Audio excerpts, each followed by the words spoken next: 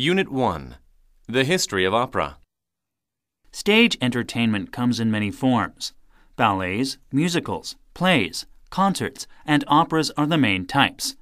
First, I'd like to talk about opera, specifically its history. Opera is basically a play with singing instead of speaking.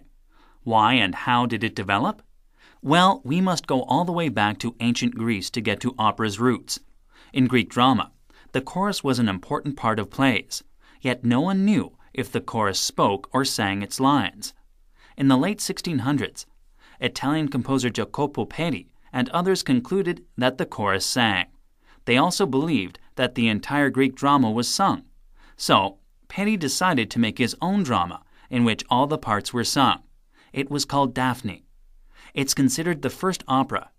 Oh yes, spell it, D-A-F-N-E. From that beginning, opera spread through Europe and eventually the world.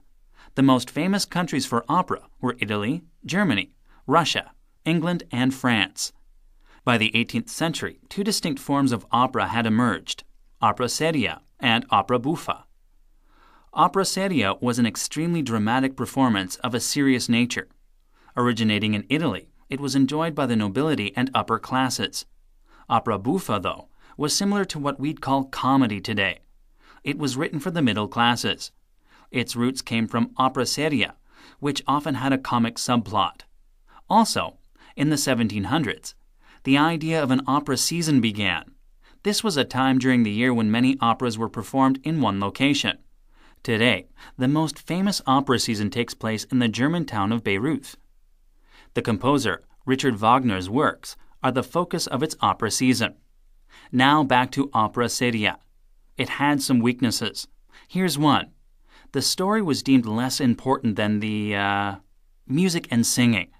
But in the late 18th century, Christoph Gluck began a reform movement. He stated that the dramatic storyline was opera's most important element. His thoughts on opera have been influential up to this day. The following is a case in point. Great composers like Mozart and Richard Wagner followed his lead. Mozart is more famous for his comedies than his dramatic operas. Alternatively, Wagner's works are heavy on drama. They are long and intricate with very serious tones. In fact, Wagner is often said to be the master of opera.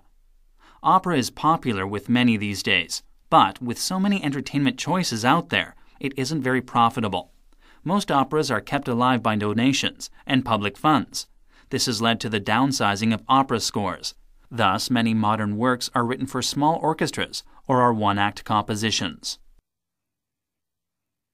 Listening comprehension. Number 1.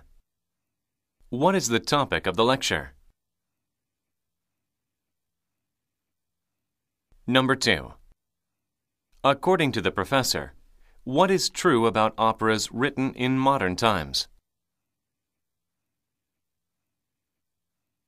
Number 3.